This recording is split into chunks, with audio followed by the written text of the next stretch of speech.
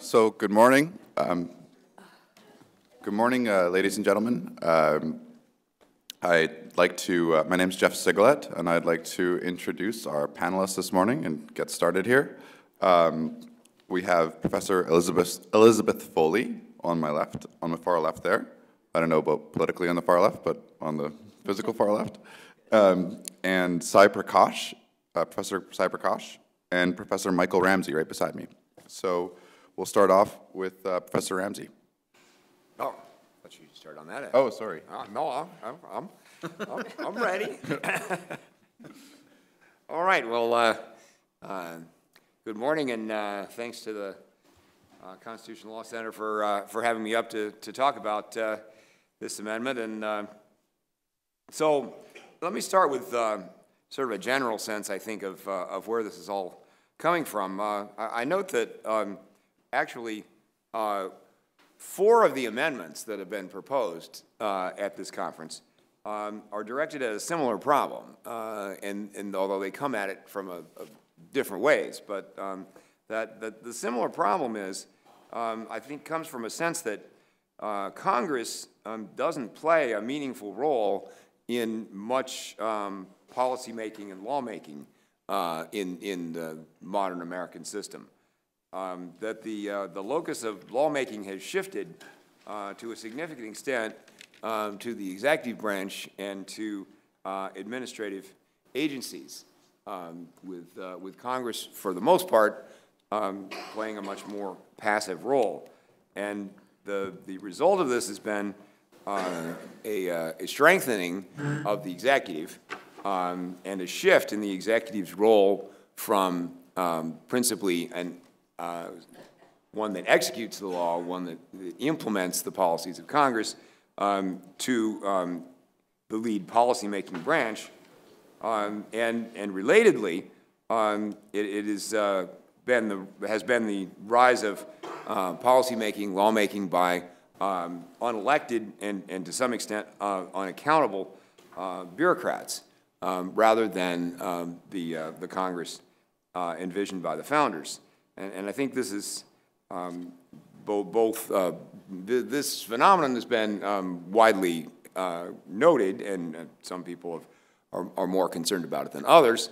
But I think that even those that are supportive of the shift note that it is contrary to the constitutional design, which centers lawmaking in Congress, Congress being the key policymaking branch. And as a result, in the constitutional design, Congress is hedged by multiple checks, including bicameralism, the presidential veto, and frequent elections for members of the House.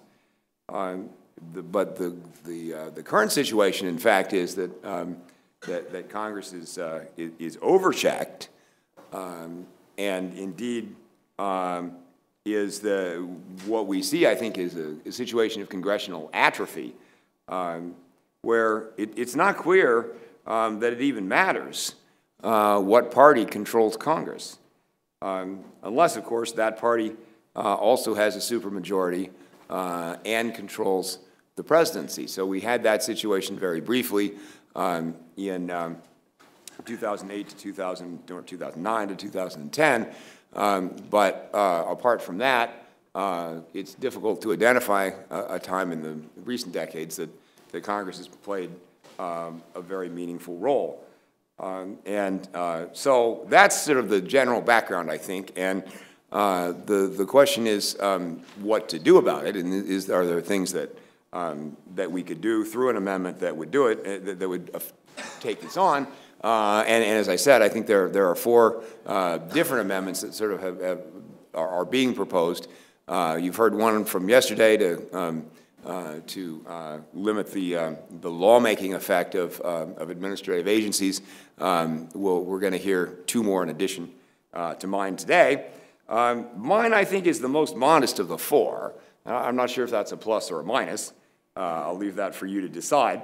But mine is modest in part because I do accept the need to some extent for executive and administrative policy making in the modern in the modern state and in the modern world. I am persuaded to some extent by the arguments of people like Eric Posner and Adrian Vermeule in their book about executive power, that it's really not practical to have Congress making every policy-making decision. And some level of delegation to the administrative state is probably necessary and needs to be accommodated.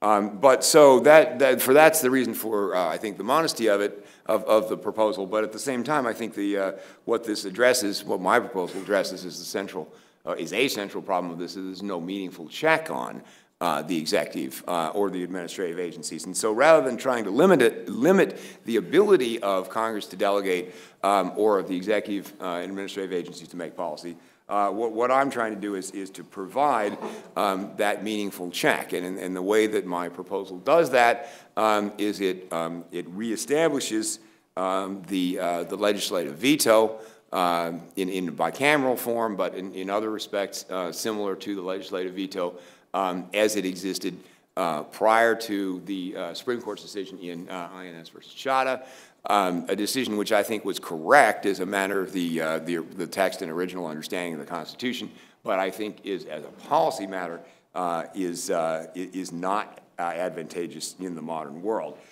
So the mechanics of this are basically we would allow a majority vote by both houses of Congress to override any executive or administrative rule or policy that affects the rights and duties of people in the United States. I phrased it that way because I wanted to be sure to exclude questions of internal executive branch policy, including personnel, which I expressly call out to exclude. And I also wanted to exclude matters of foreign affairs, where I think it's where the president has significant independent power. And thinking about a congressional check on presidential independent power, I think is a separate project from what I have in mind here. But in other respects, really what it does is it removes the presidential veto on congressional override of presidential policies. And then it also, in brackets, because I don't think this is an essential part of the proposal, but I think it's something very much worth thinking about, it also negates the filibuster.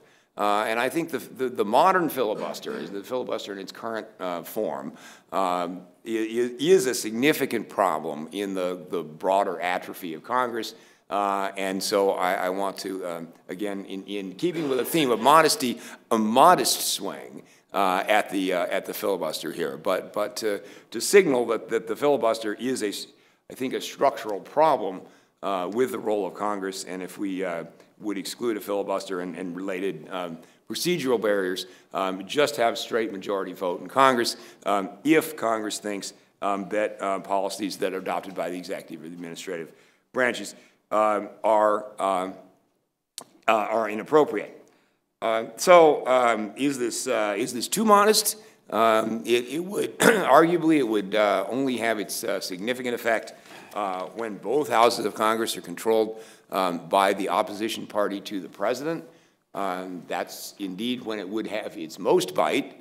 And in fact, that's a significant amount of time that happens. That's not an uncommon result at all, and it is a situation where Congress's view is most likely to diverge from the president's. But I also think that even when both houses are not controlled by the opposition party, what this amendment does is it puts Congress in the spotlight, accountable for things that the president and the administrative agencies are doing.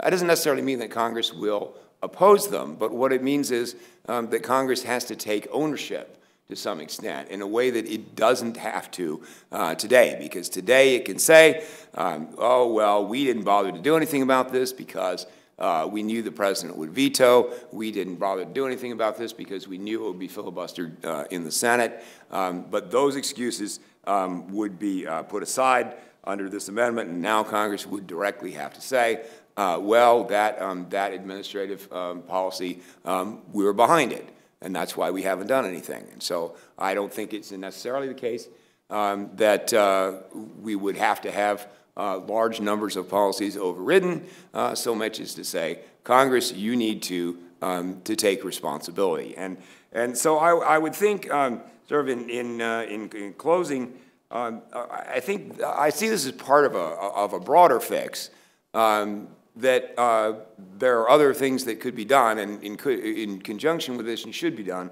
but with the part of a larger project to reinvigorate Congress and make Congress again the locus of policymaking, of lawmaking, and to make Congress a responsible organization, and to give Congress a sense that it controls policymaking, that it needs to take responsibility and that it can take responsibility. And I think the problem is, again, going back to the idea of congressional atrophy, is that, that Congress has lost its sense of mission. So I'm hoping that, at least in part, this would be a step towards restoring Congress's idea of its mission as controlling the policymaking of the country. Thanks. Well, thank you very much. Now we have comments from Professor Thomas.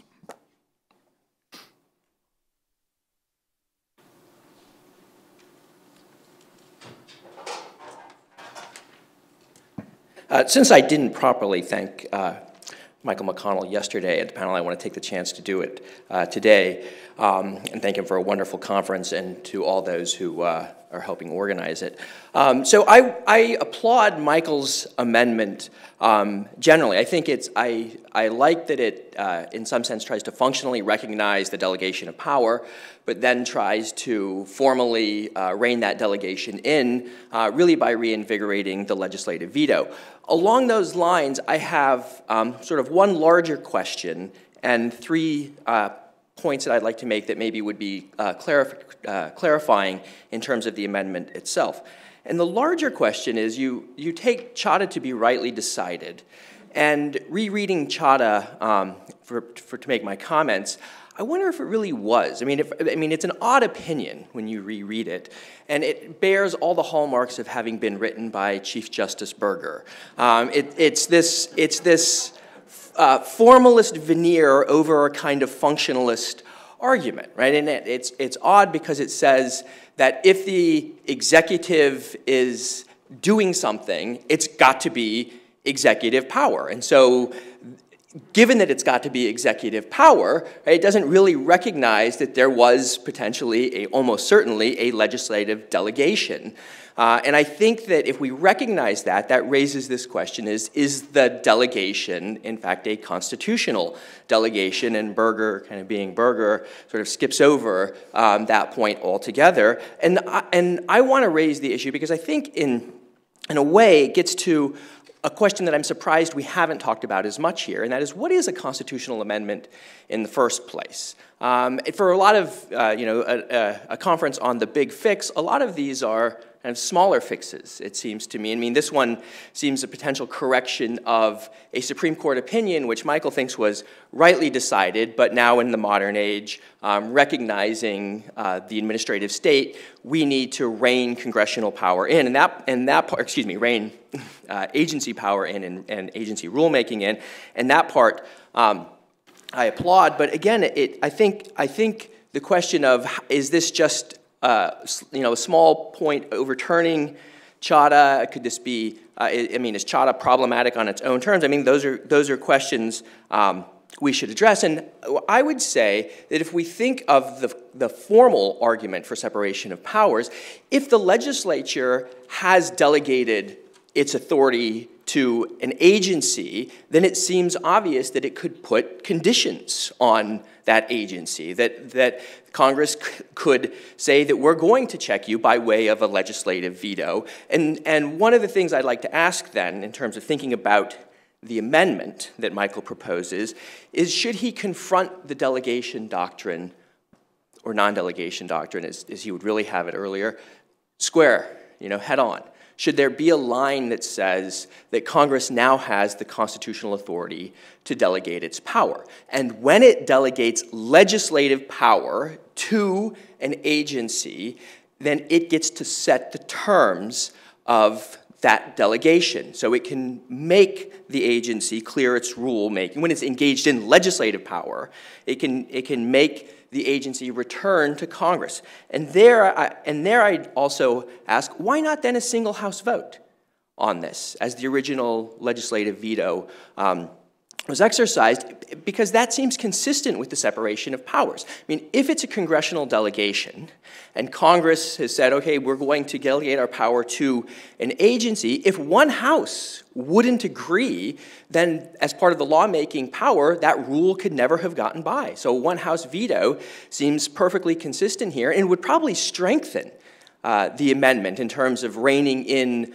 the problem of delegated power and the administrative state in that regard. And then one just last small point as well, why the limiting it to rights, as I read it, or duties? Why not a period after, I think it's Congress, I can't altogether see it there, because Congress should be able to make that judgment, right? I mean, if Congress has delegated its authority, and one House says that we don't like how this agency is using it, that seems to me to place the burden on members of Congress, which is the part of your amendment I applaud the most, and then they can take the initiative and they can alter that rulemaking and do it by one House. So those would be my three changes, which I think are in the spirit of it, but I think may make the amendment more powerful in that regard. Thank you. Thank you very much. Now we have Professor Prakash. Thank you. Constitutional change doesn't scare me. I think the earth belongs to the living, not to Madison, not to William Brennan, and not to Earl Warren. We've had plenty of constitutional change. It just hasn't been textual change. Why one would favor radical doctrinal change but oppose textual changes is something of a mystery to me. So I say bring on the Convention of States, and I'm sure we will pass Mary Ann Case's Equal Rights Amendment at the Convention of States. My proposal deals with the budget, and along with Amy Wax and Whitney Houston, I believe the children are our future. This is not a balanced budget amendment. It is a stop saddling our children with our debts amendment. We are taking actions that keep our children trapped in a virtual debtor's prison, paying for our tax cuts and spending. So, as you know, we have debts and deficits as far as the eye can see. As of May 5th, 2017, the official debt of the U.S. government was $19.8 trillion. That leaves out the future promises we've made to ourselves to spend more money on ourselves. Last year, we had a deficit of $587 billion, more than 3% of our GDP. That number and that percentage, I think, are only going to go up over the next 10 years, at least according to the Congressional Budget Office. To me, these are sobering statistics. What's the cause? Well, we have too little revenue and too much spending, right? That's the definition of a deficit. I think the last time we had a surplus was in 2001. That gave way in a recession. For the past several decades, federal revenues have hovered between 15 and 20% of GDP, and federal spending from 19 to 27%. When you break down the causes further, you see a proliferation of tax breaks designed to prod and poke us into adopting certain behaviors, like buying mansions and electric cars. And then, of course, one can't help but mention the entitlement portion of the federal government's budget. 66% of our annual spending is on entitlements. Those entitlement programs are on automatic pilot, meaning they continue on forever unless new legislation is enacted. And so the annual budget process that we read about is only about 33% of the budget. The rest of the spending comes from programs that were enacted in the past, and Congress isn't revisiting those programs on an annualized basis. Those entitlements are really the sort of sacred cows or the third rail of the federal government. They just aren't touched. Now, I view this as a disease of sorts, right? The inability of the federal government to run surpluses in times of economic expansion. We kind of understand why you might need to run a deficit in times of economic contraction, but the inability to run a surplus during times of economic growth, I think, is a fundamental problem. And the difficulty is somewhat masked by the low interest rate environment that we have now.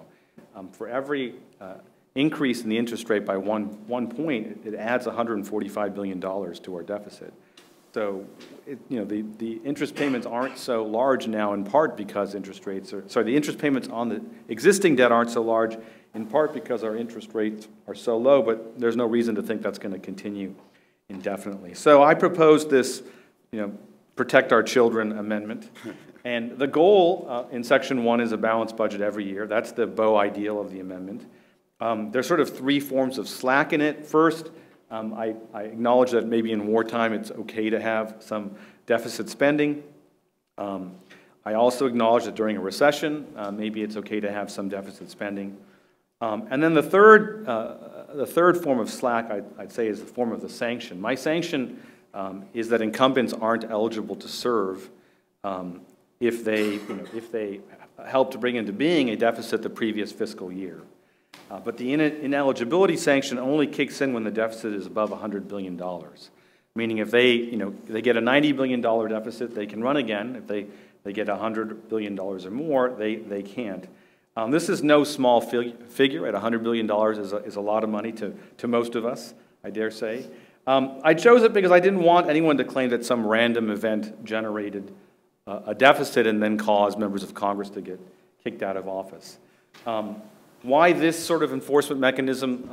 Lots of states have balanced budget amendments or balanced budget provisions. I think about 40 do.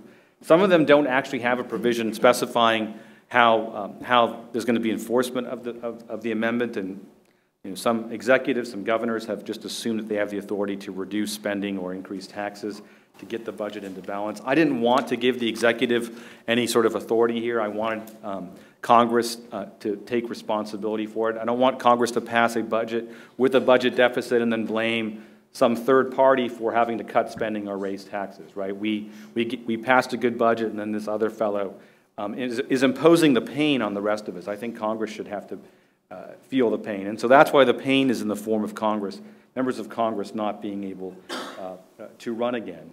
And I agree with David Mayu, who says that for members of Congress, the most important thing in life is not, their children or anything else. It's just getting reelected. And if you can tell them that they might not get reelected, that will focus their attention in a way that nothing else can.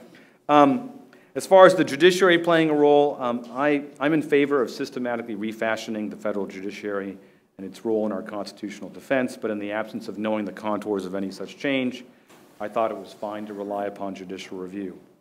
And then finally, why is there a 10-year delay in the effective date of the amendment? Well, as I learned in Western Civ here at Stanford, the great Augustine in his Confessions prayed to God to make, quote, "make me chaste, but not yet."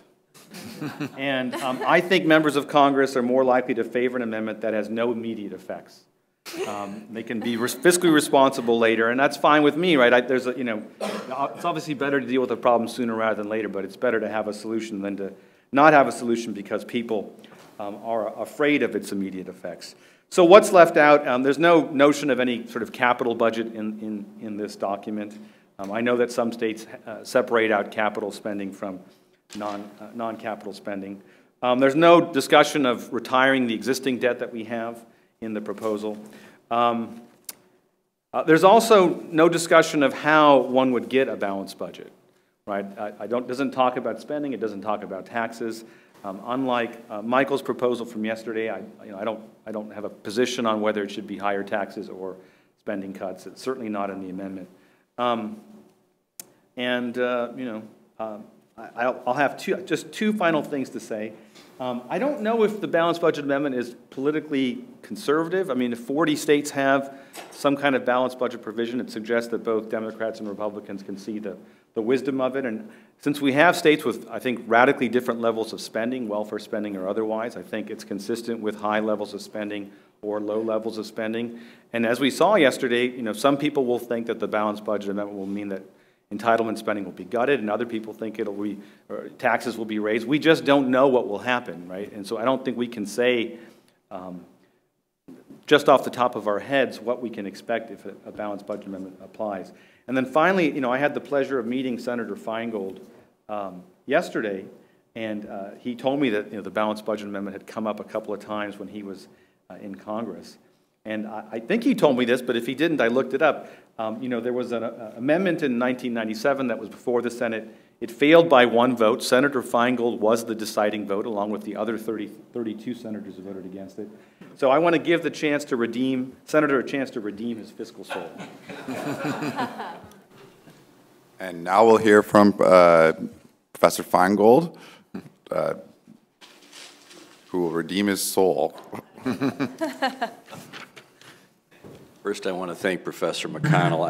I think this overall subject is one of those things that you're going to see 24/7 on CNN in a couple of years because of the growing movement that's going on for constitutional convention. I happen to oppose it, but I think it's a very good idea for people to grapple with this and to think about it well in advance of something like that happening. And Professor, I thought one of the consolation prizes of not being in politics, I wouldn't have to fend off the balanced budget amendment anymore. But here I am, and I recognize you're saying it's not a balanced budget amendment, but my view is if it walks like a balanced budget amendment and talks like a balanced budget amendment, it's probably a balanced budget amendment. But I give you credit for it being a little different from the one that you were talking about in the 1990s, which did miss passing almost 1 or 2 votes a couple of times. This one actually has an interesting, truly unique enforcement mechanism, the political death penalty for members of Congress. And of course there are classic arguments that wouldn't surprise you to question this. One is the nature of the exceptions, the idea of a significant war exception. It's got a lot of problems. Congress hasn't declared a war since World War II.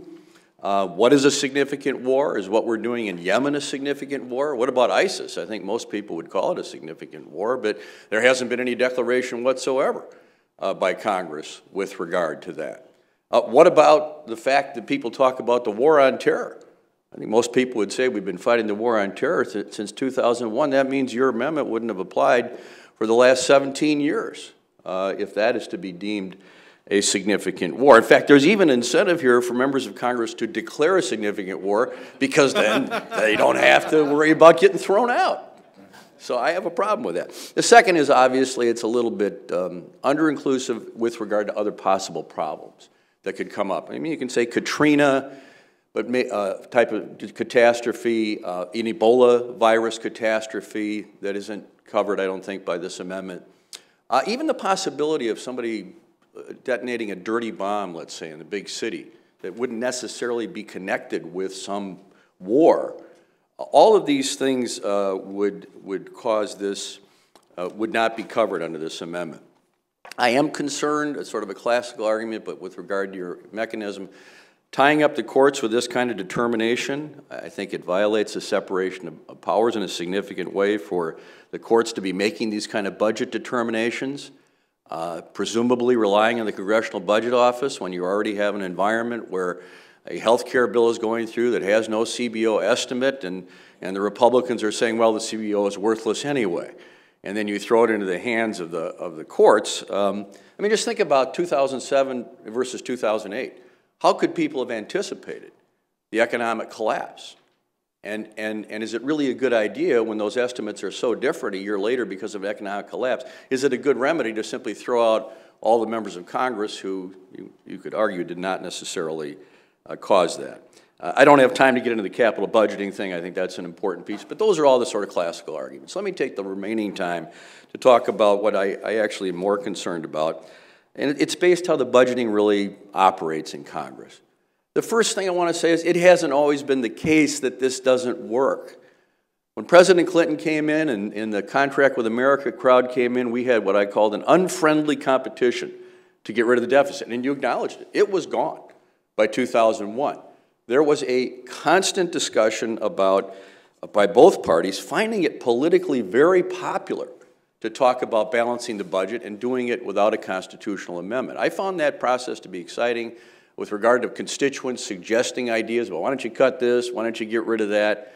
But of course, it required that you were willing to both not have new tax cuts as well as trying to prevent the Democrats from always justifying spending and saying what we need is cut taxes for the rich.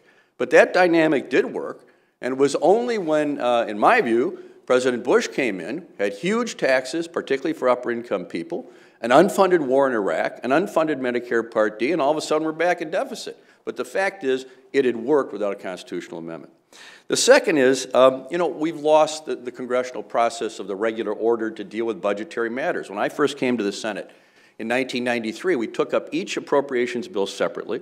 You were allowed the time you wanted to offer amendments to get rid of things as well as add things. And we didn't have this sort of omnibus bill at the end of the year where you had a gun to your head and you didn't get to read the bill. All of that has been lost, and it is not necessary to have a constitutional amendment to restore that. I think it needs to be done. Finally, and this is probably what concerns me the most, having gone through this. What you're going to do is throw out the good guys with the bad guys.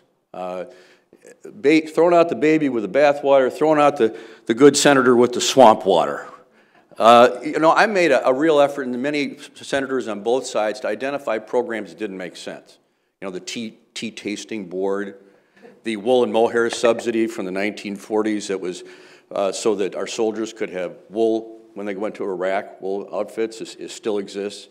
We have a medical school in Maryland that the federal government runs that is, simply not budget efficient. It's not necessary to have that kind of thing.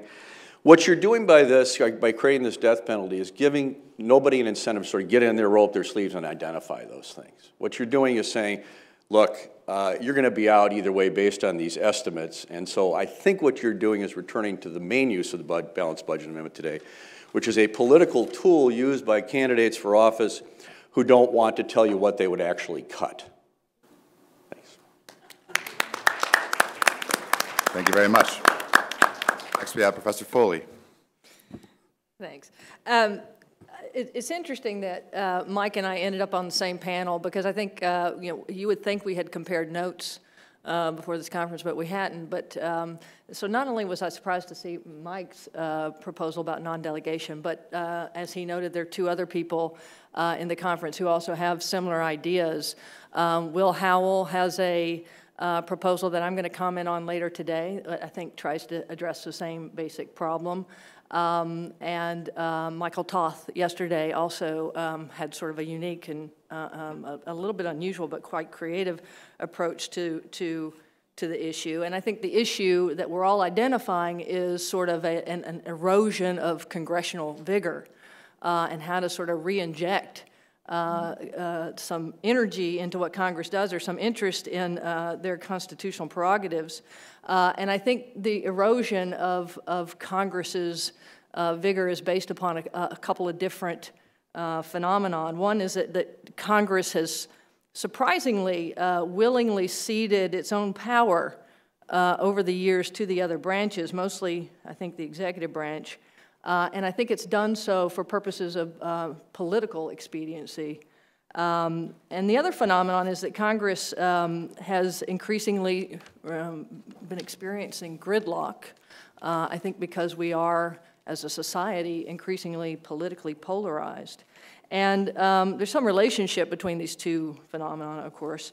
Congressional gridlock, for example, tends to fuel a transfer of power to the executive because if you're an aggressive executive anyway, you can often find sort of capacious language within a statute and use that language as sort of a statutory hook upon which to base significant new policies, usually accomplished through notice and comment rulemaking, but not necessarily. We saw a lot of significant policy making, I think, in the Obama administration by things as simple as a memo.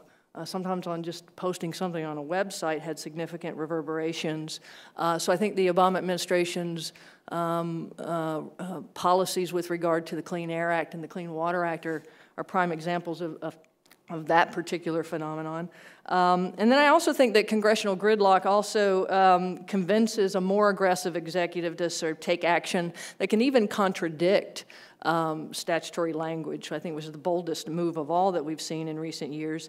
And they do this by employing sort of a broad conception of prosecutorial or executive discretion to prioritize limited resources and where they're going to spend their money. I think the prime example of that would be the Obama administration's policies regarding immigration, the DACA and DAPA things, whatever you want to call them, policies.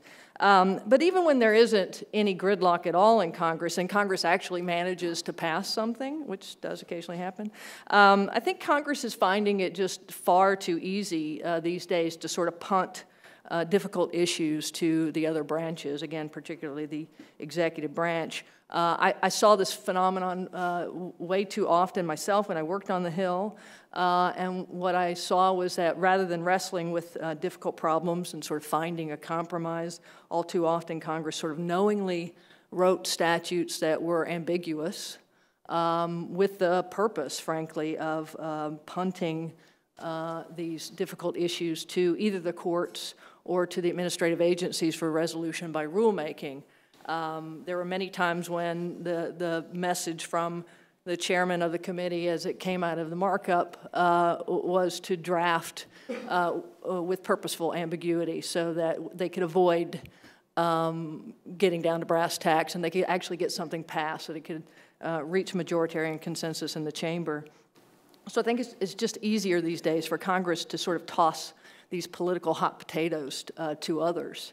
And while I'm going to talk about Professor Howell's proposal a little bit later on, he's mostly concerned, I think, with breaking that gridlock, which I think is important. I think sometimes gridlock needs to be broken, although not always, as you'll see in my comments when I talk about his proposal.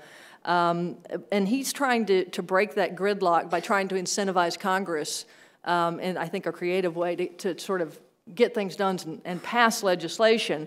But I'm more concerned in my proposal. I mean, one thing that makes us very different is I'm really just concerned with the raw transfer of power. I'm trying to halt the transfer of power to the executive branch that's been happening essentially since the turn of the 20th century at least. And so while Mike considers his proposal to be sort of a modest one, I guess on the scale of modesty, mine's on the far end. It's not really modest at all. It's rather aggressive, admittedly so. In fact, many administrative rules today, if you think about it, it's fascinating to see courts, for example, overtly label rules to be quote-unquote legislative rules. That's their term, and in my opinion, that's oxymoronic. There's absolutely no textual basis in the Constitution for any such thing as a legislative rule. Article 1, Section 1 of the Constitution, the very first part of the Constitution, vests all legislative power in Congress. So there's absolutely, if you're an originalist and a textualist, it's hard to, at least as a matter of theory, get on board with the idea of administrative agency lawmaking, no matter how much notice and comment rulemaking might be provided. It's not a process defect, it's a substantive problem here. And I'm not saying, I mean, don't get me wrong, I'm not saying that other branches can never take some actions that may, around the margins, have some characteristics of lawmaking. You can see my proposal, as aggressive as it is not that rigid. Even James Madison in the Federalist Papers, I think it was 47, acknowledged that there was a more flexible approach to separation of powers. Although it's weird, I mean, if you look at some of the history, Madison did have a 16th article in his original Bill of Rights proposal, which actually did take a rigid approach to separation of powers. But be that as it may, that proposal never made it out of the Senate anyway, so he backed off on that, I guess, at some point. But I think the key to separation of powers is actually the stuff in Federalist 51, and that is where Madison is talking to the American people about how he is presupposing that in this constitutional architecture that's been created, each member of each branch is going to sort of jealously guard their core constitutional prerogatives. And his language, you'll probably recognize it, but I'll just quote him here. He said that ambition must be made to counteract ambition, and that the interest of the man must be connected to the rights of the place. And I think that idea has been lost, certainly in Congress. I'm not sure today that we can say that members of Congress jealously guard their constitutional prerogatives. There have been rather remarkable times in recent years, I think, when members of Congress, in fact, have applauded aggressive executive action that has undermined congressional lawmaking prerogatives. And so while Madison believed that we would have this sort of a connection with our institution and jealously guard the place, so to speak, I don't think that's happened. The legislature has not predominated, or certainly is not today, the way that the founders envisioned. I don't think Madison, of course, could have foreseen the rise of the modern administrative state, the behemoth that it's become. He certainly couldn't have foreseen the development of Chevron deference, which itself aggrandizes the executive branch at the expense, I think, of Congress. And he certainly couldn't have seen, I think, the fascinating phenomenon of Congress sort of willingly ceding all of this power to the administrative state. And I think while most of us could admit that the delegation of legislative power has reached almost absurd proportions, and it's certainly contrary to the original design of the Constitution, it is 2017, right? It's not 1817. It's not even 1917. And I think in 2017, growing up when we do, with all of this as a backdrop that we sort of take for granted, I think we either tend to sort of applaud the growth of the administrative estate and their sort of lawmaking function as sort of efficient, or maybe even a superior means of deciding complex issues, because I think we are acculturated to sometimes think of administrative agencies as being these bodies of experts in a given field who might be better positioned than Congress to craft some of these policies. I've heard people refer to members of Congress, for example, as just generalists. You know, so we have 535 generalists, I think, which again is sort of, you know, is value-laden, suggesting that they're not really smart enough to figure out some of these complex issues. Whether that's true or not, I'm not going to comment. But I think we could push them, and they could try a little harder. But I think there's also some people who just don't really care, you know, who makes these rules, as long as the rules are, you know, kind of make general sense and they aren't too onerous. So I think a lot of us are just sort of gotten lazy about this. And then there's the third category I think I fall into, where people who sort of condemn the delegation of congressional power. But when you do this in polite company, and I think I'm certainly in polite company right now, I think sometimes this position can trigger snorts of derision from people because of pragmatic concerns. They'll say, well, it's just too late to sort of put that cat back into the bag and scale back administrative power. And I understand that pragmatism. I'm not someone who lacks a pragmatic streak. But as a sort of delusional originalist, if you will, someone who insists on originalism, I think we ought to at least try to put that cat back into the bag, even if it hurts around the margins, because I think it's the right thing to do for the constitutional republic. But it's going to be a difficult task, and I think that if we wanted to give this to the courts, this task to the courts, it would be an exercise in frustration. So I think if we're really going to do this, the only way to do it is via some form of a constitutional amendment. You can see that what I've done is just trying to make it as sort of as simple as possible by picking a dollar amount, be the only part in the Constitution that has a dollar amount other than the 7th Amendment. But I tried to prevent the obscurity of the $20 amount of the 7th Amendment by indexing this puppy to some sort of index, and I just picked one that seemed relatively good. And so the purpose of the amendment basically is to take any rule with major economic effect and say, sorry, administrative agencies, you just can't do it, full stop, and transfer that power back to Congress where I think it belongs. Well, thank you very much. Now for comments, we have Professor Howell.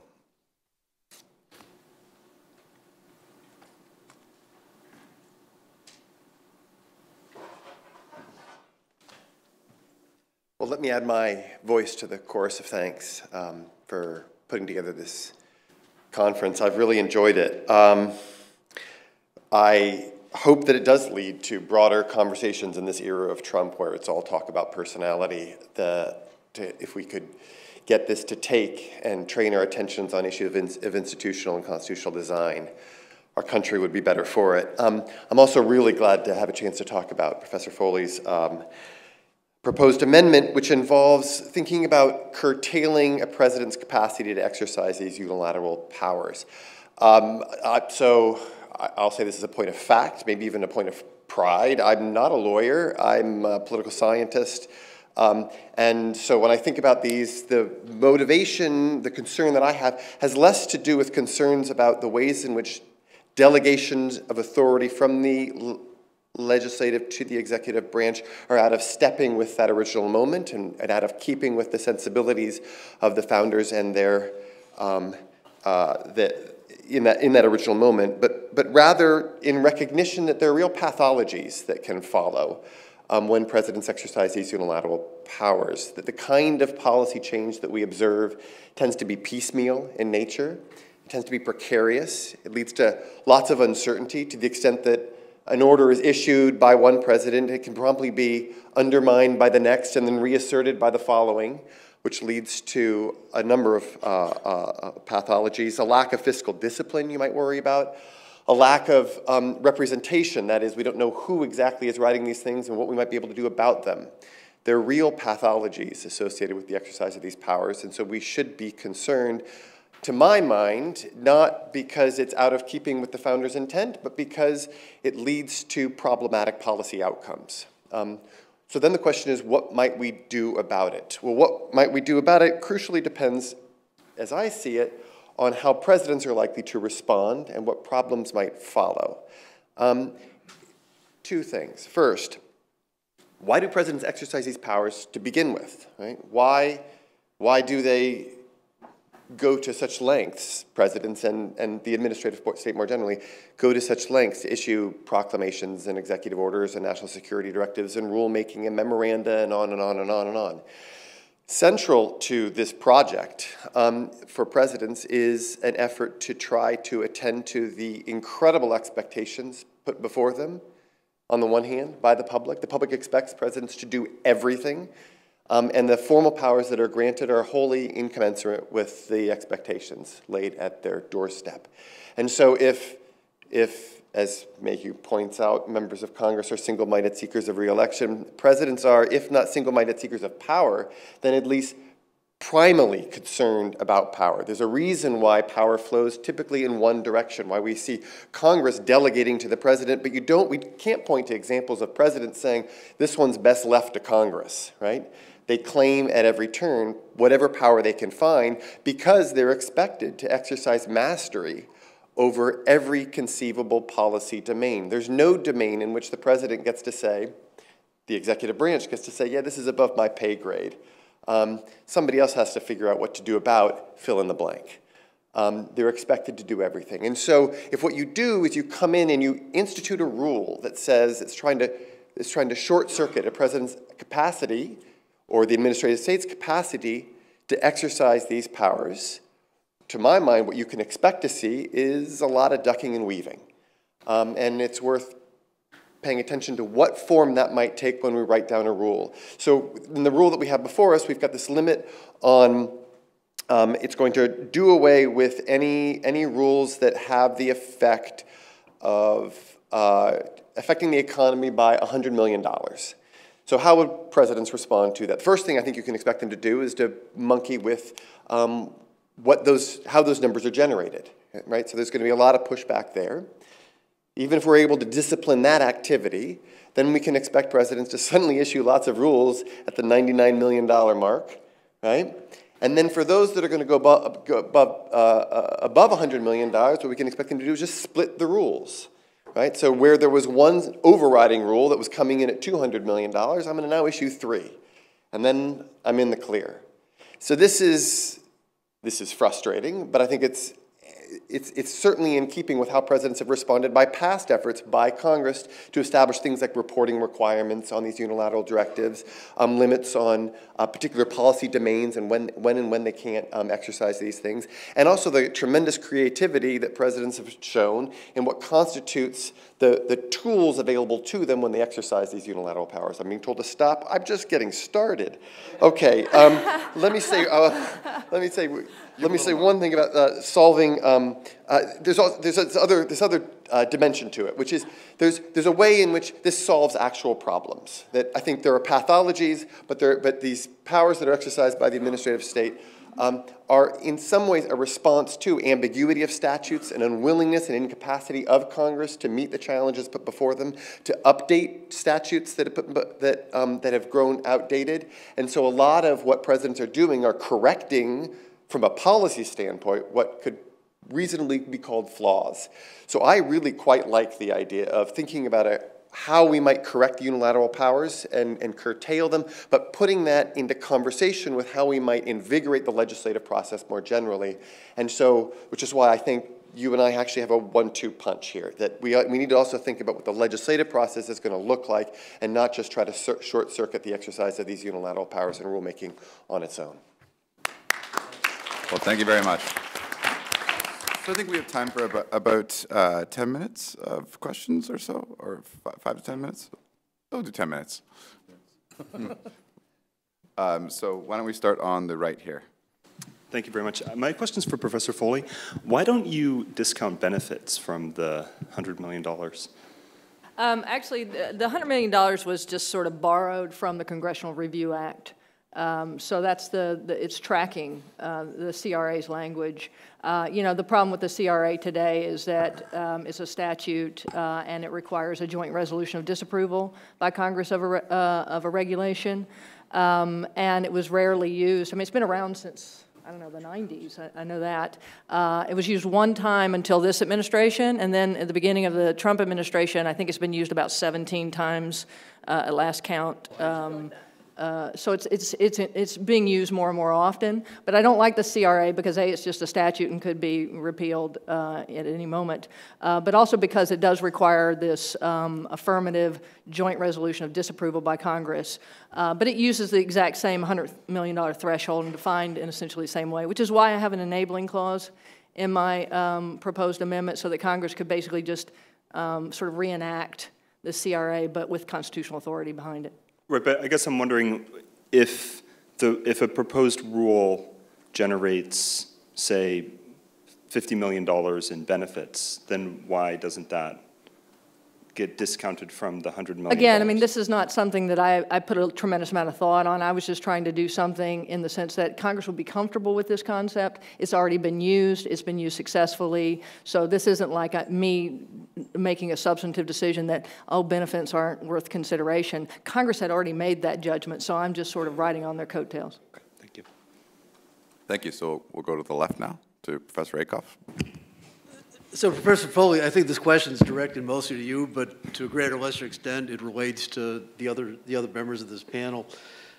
So I happen to think, in fact, I've just been writing about this the last 2 weeks, I don't think Madison cared very much about the separation of powers.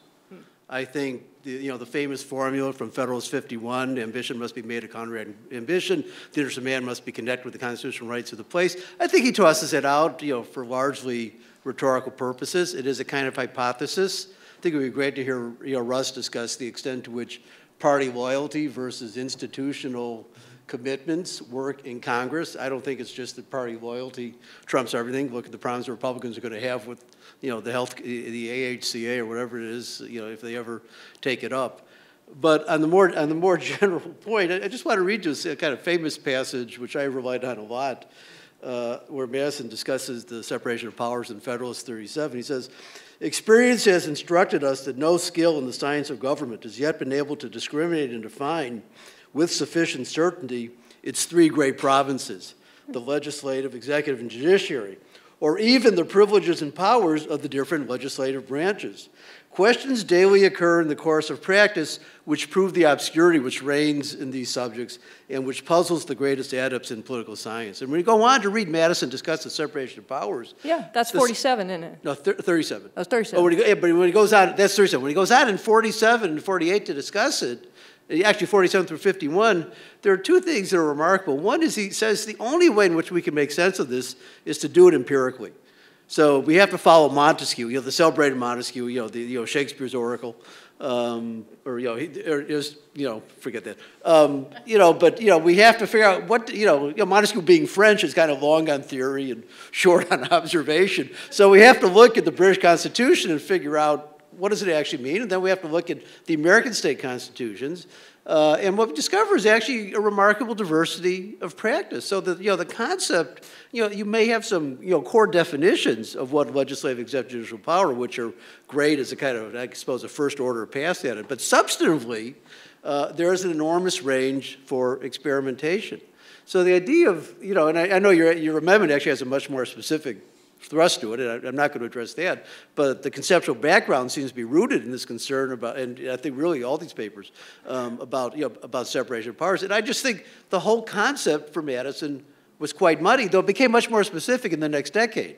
The 1790s, when the presidential war power, or let's say the federative power comes to the fore, Madison starts to he has to start thinking about it much more seriously. But so I don't know what kind of originalist you are. I know what kind I am. But if you want to root this in the kind of late 18th century context, it gets much fuzzier than one could possibly conceive. Well, I think you got a misimpression. I mean, I think I started my remarks by saying that this is not a rigid separation of powers, that there is some flexibility here. I certainly acknowledge that. But I do also believe that there's plenty of political philosophy, it's not just Madison, about the importance of separation of powers. It's Locke, it's Montesquieu, it's Blackstone, it's English history. It's the idea that the statute of proclamations in the reign of Henry VIII was the only time in recent history where the monarch himself had the power to unilaterally make law. Now, we can disagree around the margins of what lawmaking is and try to come up with some definitions for that. I think Justice Thomas has proffered some interesting definitions in the case law. But the idea that separation of powers is important, I don't think is reasonably debatable from an originalist perspective. And then, of course, you've got the text in Article 1, Section 1, which doesn't just say that the legislative power, it says all legislative power. No, it says the legislative power is herein enumerated. Right, exactly. Well, and I'm not disagreeing actually less than all legislative power. But the point, the idea that whatever the legislative power is, and I agree that the legislative power is enumerated, so you're not going to get me to disagree on that one, is vested in Congress, and only Congress is a matter of text. Well, now that we've heard from the ghost of James Madison, we'll turn to Professor Field. He's on the right here. I have a question for Mike Ramsey and then just a very short comment to Cy. So I'm curious why you left foreign affairs out of your interesting proposal. I've thought that one of the major reasons that Congress has disappeared from the engagement with questions of use of military force has to do with the end of the legislative veto because of Chadha. I mean, Congress has lots of reasons to want to run away from the responsibility of making decisions about use of military force, and that's always going to be present. But there is actually this ongoing problem that we see over and over when Congress in the modern period starts confronting whether to authorize uses of military force, which is if they think about the Gulf of Tonkin situation, which is very present on people's minds in Congress, there's a worry about overly general delegations of authority for the use of military force and the way in which presidents will abuse those. On the other hand, if Congress tries to be very, very specific about the particular uses of military force it authorizes, that has all sorts of problems as well because you can't anticipate changing circumstances in war. And the fact that Congress can't kind of claw back any of the authorization, I think is part of the dynamic as to why it's so paralyzed in trying to figure out, at what level of generality it authorizes military force. So I've thought for a while that this is actually a very serious dynamic in the disappearance of Congress in this space. So that's my question to you. The small comment to Cy just builds on what Senator Feingold said. We have all these ideas about Congress being profligate about spending and irresponsible and all of that. It really seems to be the case that with respect to these budgetary kinds of issues, presidents are the ones who drive the dynamic, and Congress is more responsive to presidents. So when presidents want to reduce taxes, do massive infrastructure, maybe engage in expensive military ventures overseas, for the most part, Congress tends to go along. When you have a president who is elected on an agenda or decides to adopt an agenda of trying to rein in the financial position of the United States, Congress has been fairly responsive to that as well.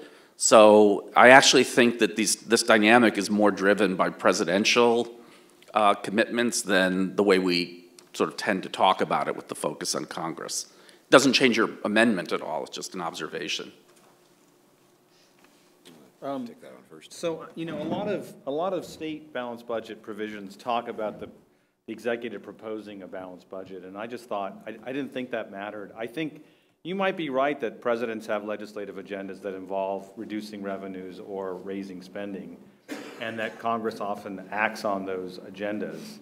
But I don't know why the decision to act upon them means that Congress can't do something else to offset the revenue declines or the spending increases, right? So it's not like the president is typically not saying, I want a tax cut and I don't want spending cuts as well. Or the president's not saying, I'm insisting on new spending, but don't raise taxes, right? So I mean, ultimately all these decisions are left to Congress by the Constitution. No one, whatever the president proposes, just as, it's often said to be dead on arrival when it gets to Congress. So I think you're right that the president has some sway over Congress in terms of getting them to enact new programs, and all the amendment would do is require them to make some sort of offset for taking into account his legislative preferences should they choose to act upon it. Yeah, well, and thanks for the question on foreign affairs. The reason I excluded foreign affairs is because I think the Constitution assigns some significant independent power to the president in foreign affairs. I'll get to the war power point in a second. And I think that there's a reason for that, is that that we want to have a more consistent and responsive policy directed through the executive in foreign affairs, more so than in domestic affairs. And in domestic affairs is really where we expect Congress to play the most significant role. So that's why the amendment is focused that way. Although I will say it's not a blanket foreign affairs exception. It's anything that's entirely outside the United States is outside the amendment. But there are lots of things that have foreign affairs implications that would be taken up by the amendment because they have domestic policy as well. But I guess I think where the real pathology that we're seeing is the retreat of Congress from domestic policy making, whereas the foreign affairs I see as a somewhat different category. War powers, though, I think is a separate category within foreign affairs, because I agree with the premise of the question, which is that Congress properly has a central role in deciding whether to put the country in a war situation. And so I agree with that premise, but I think that it's not. I think that sort of requires a separate fix in a sense, that because I think that the difficulty in war powers is typically not that we get into a war and then Congress wants to pull us out. I think once we're in a war, we're sort of in one, and I'm not sure that you would have a dynamic where Congress would be anxious to pull us out. And indeed, I think if Congress really wanted to, probably this is one place where budgeting is a way that Congress could, if it wanted to, force an end to it. But it seems to me that the pathology in war powers is actually that you want to have an advance approval from Congress, the amendment that I'm proposing is not getting at any kind of advance approval. I think the problem with war powers is you get a lot of momentum behind military action once it starts happening, and then it's difficult to check. And war powers are one of these things where really uniquely you need to have the check before it happens. And so I just think the tool, it's not that I'm rejecting the idea that there's a fix needed there. I just think the tool that I have is not the tool to hammer that particular problem with. Well, I think that's all the time we have, so we'll take a 10-minute break and come back here. So please join me in thanking our panelists here.